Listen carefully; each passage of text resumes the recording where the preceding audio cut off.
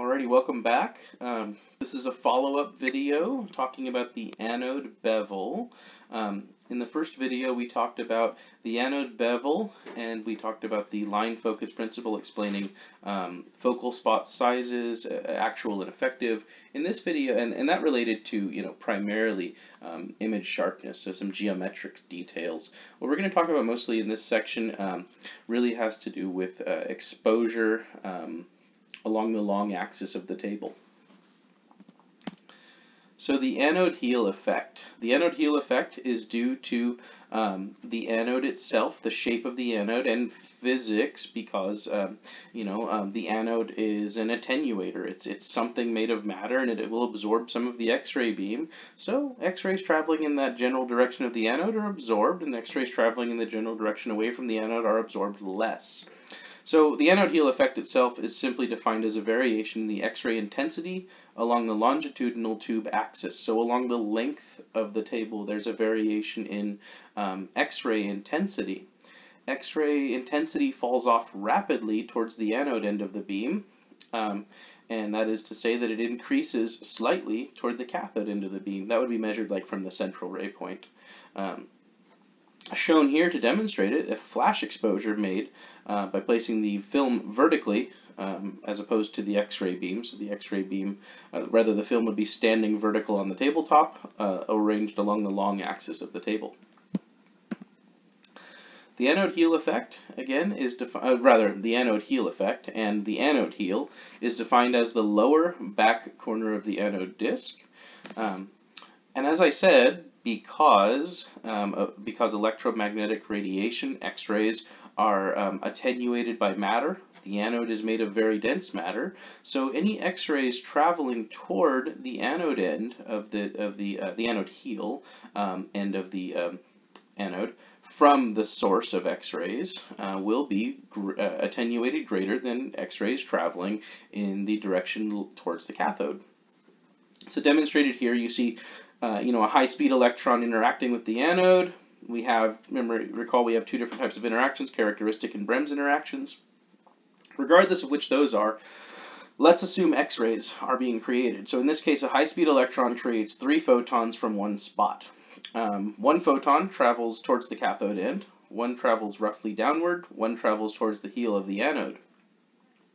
The photon traveling toward the cathode end, back from where the electron came from, will be largely unattenuated by the anode. The photon traveling straight downward will have greater attenuation, and the photon traveling towards the heel of the anode, the back corner of the anode, will be attenuated greatest. So, from a particular point of origin, X-rays emitted toward the anode heel must pass through more filtration, more matter, to escape the anode. X-rays emitted towards the cathode have the least material to pass through. So again, due to attenuation of electromagnetic radiation, as it moves through matter, the intensity, as measured at the image receptor, will be greater at the cathode end and less at the anode end. What can make this worse? The heel effect is worsened with longer field sizes, that's longer sizes along the length of the table.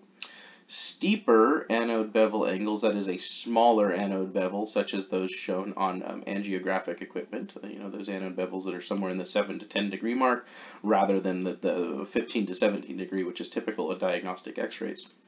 Larger focal spot sizes and shorter SIDs. All of these things increase the anode heel effect.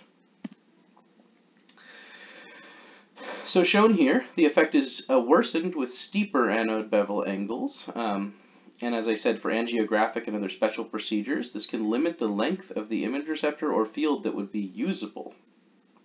So shown here, a steeper anode bevel at 17 degrees would have a more drastic anode heel effect.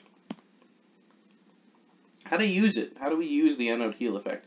Because it's not just a detrimental thing, it's something that we can use to a great effect.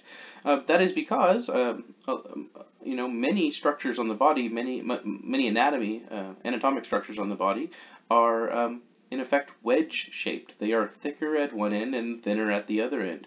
Take, for instance, the femur. Okay, thicker as far as bony and as far as soft tissue anatomy, thicker at the hip end and thinner at the distal femur, the knee, or in this case the humerus.